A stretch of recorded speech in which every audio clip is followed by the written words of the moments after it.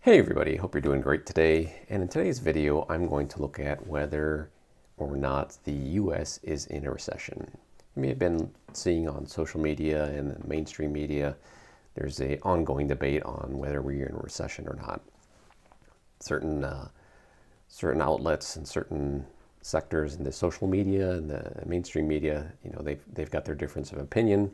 So I'm going to look at the data, the information that's out there, and kind of see what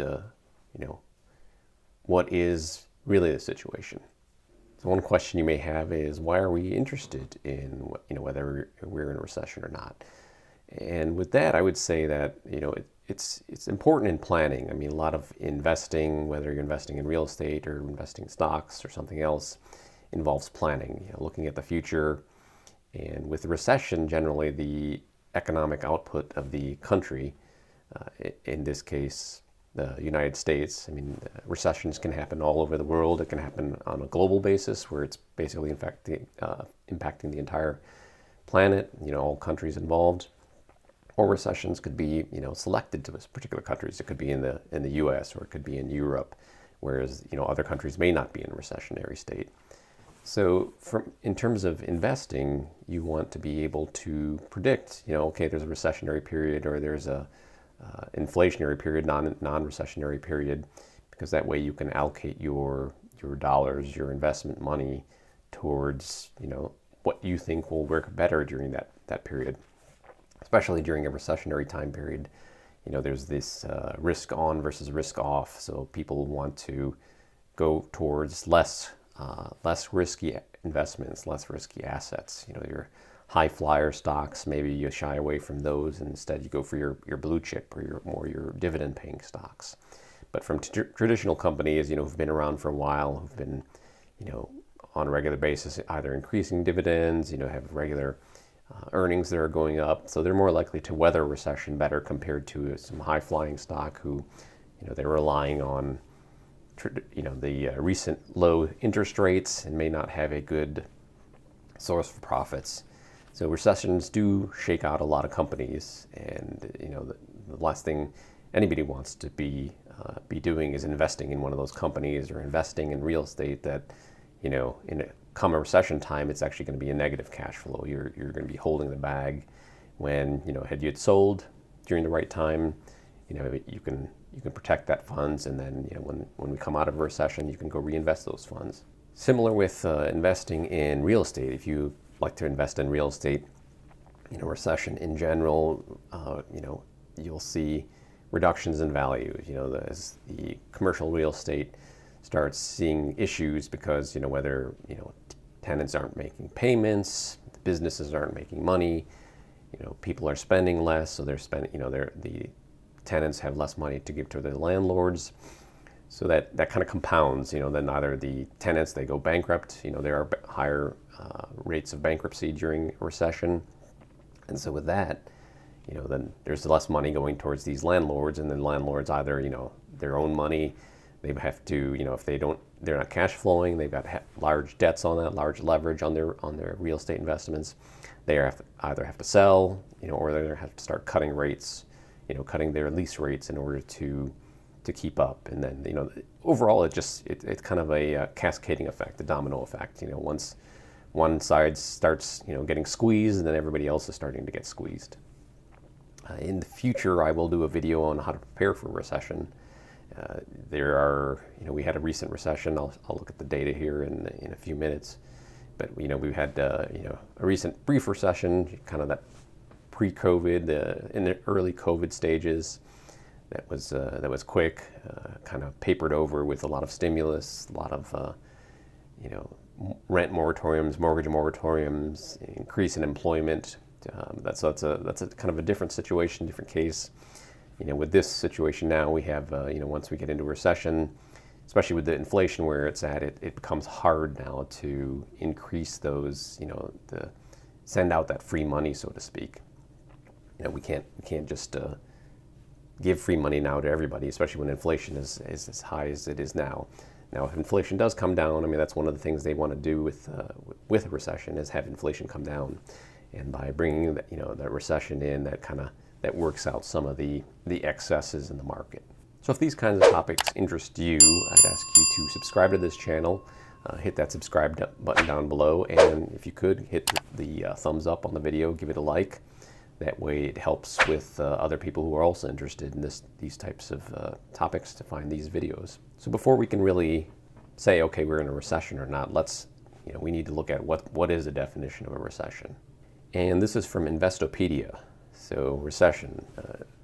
Recession is a significant, widespread, prolonged downturn in economic activity. Generally, they're looking at 2 consecutive quarters of negative GDP. The entity that is the one who declares a recession or not, and that kind of everybody else looks towards, is the National Bureau of Economic Research, or NBER. And they measure recessions by looking at non-farm payrolls, basically the job market, industrial production, and retail sales. The stuff that you and I are going to the stores and buying. What are people increasing their purchases, or are the purchases going down? So as they note there, those are other indicators, and they kind of go beyond just looking at the negative GDP measure, which a lot of in the media and social media like to quote, hey, our GDP is negative, so that must mean we're in a recession. Whereas that's not the case, because there's more to look at than just the GDP numbers. As stated there, there's no fixed rule about what measures contribute information to the process or how they're weighted in our decision. So it obviously takes a lot more than just what is shown here. And here, let's take a look at the NBER website. So anybody can go to this website here. This is a question and answer section on their website, frequently asked question. And they talk about here, what is a recession? What is an expansion? When we're not in recession, we're in an expanding economy. So they look at 3 criteria. They look at the depth, diffusion, and duration. For example, in here they refer to that February 2020 peak in economic activity, and then we had a decline where we had that recession. That was during the COVID timeframe. That type of recession was kind of artificially induced, because everybody was kind of, a lot of people who weren't essential, weren't critical to the economy were told to stay home, keep safe, don't spread the virus, and so that kind of shut the economy down. So the NBER looks at expansion and contractions, and they have it. They refer to it as a peak and trough dates. The trough, the peak, is basically the top. Where is the top, and the trough is the bottom. And as noted here in this next question, what indicators does the committee use to determine peak and trough dates? Again, they look at real personal incomes, non-farm payroll, real personal consumption, wholesale pricing, and employment as well too. So let's look at what the Federal Reserve says. So this is from the Federal Reserve website, federalreserve.gov, and this is an article, Financial Macroeconomic Indicators of Recession Risk. So just the introduction, we can kind of see what they're looking at. Recession imposed sizable hardship with large increases in unemployment rate and related dislocations. In addition, recessions can lead to a large shift in financial markets. So while the NBER is kind of the main go-to for declaring a recession, the Fed also has their own tools and their own information. So let's look at like we talked about before, gross domestic product, the GDP. GDP is basically a measure of the economic output of everything. So this is from the FRED website, the stlouis.org Federal Reserve website. They have a lot of statistics over there, so it's a great source to use. So this GDP chart from the Federal Reserve website shows the GDP since 1947.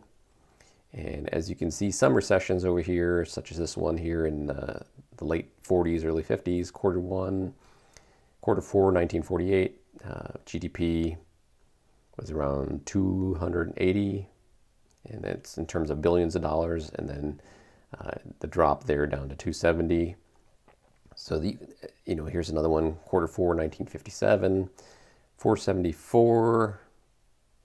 Yeah, that's like 474. Go back quarter 3, 479, and then ended at 471. So you can see the GDP does drop. There's a negative.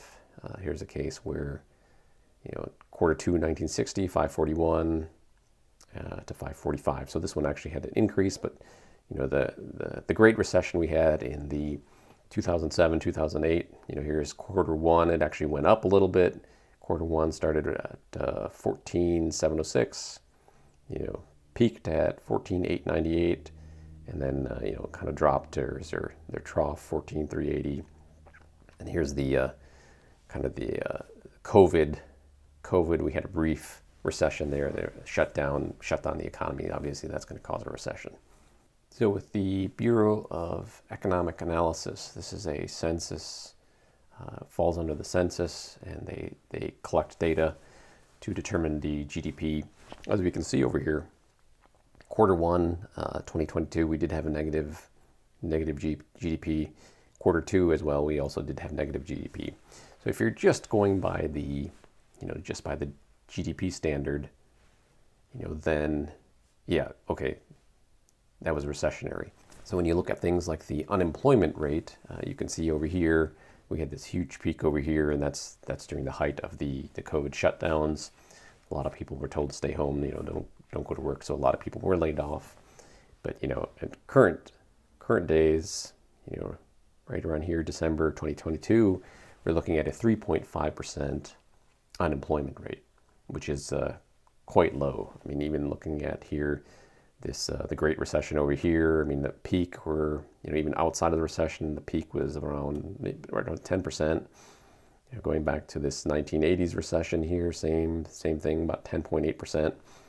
So when we're, these are the peaks, you can see a lot of peaks here during these other recessions, from a dip to a peak in the unemployment.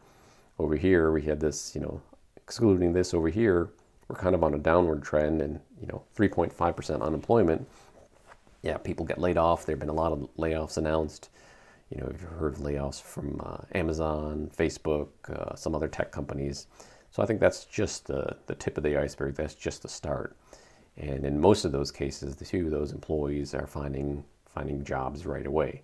So you're in high demand for some other company, or you've already got something lined up. So even when the layoff comes, you're quick to bounce back. And here are the total job openings. So this is also at the St. Louis Fed website. As you can see, I mean, here we are. These are levels in the thousands. So here's November 2022. 10,458. Our peak over here, 11,000. So we're still at a high. I mean, going back to the Great Recession over here, you could see this big drop over here. There was a drop over here.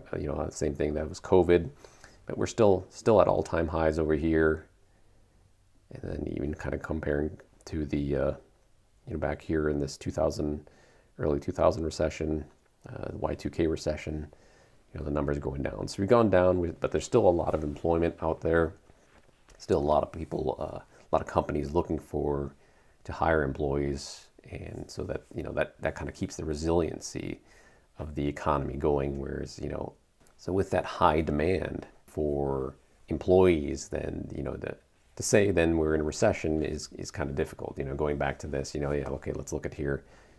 We've got 2 months of negative GDP. The economy kind of slowed down, but part of that, there's a big inflation rush there. So a lot of things were getting more expensive. People were cutting back, but then look at quarter three over here. I mean, it was, quarter one and quarter two. I mean, quarter one was negative starting 2022, and it picked up in quarter two. And then look at quarter three. I mean, how much, quarter two, we're looking at a negative 0.6%, and then to quarter two, 3.2%. So there's a big jump over there. So to say, whether we were in a small recession, they haven't declared that, it doesn't look that way to me. So you can see though, with quarter three, we're back to 3.2% GDP change from the preceding quarter. To say then that we're in a recession, it's kind of a hard sell. Now, that's not to say that there isn't a recession on the horizon. I mean, you look at all the headlines now, and even my thoughts are that we do have a recession on the horizon. So people do need to get prepared. That's in the past, it's not as easy to tell. I guess today with our data, with our computers, with all this interconnected systems, it's easier to tell.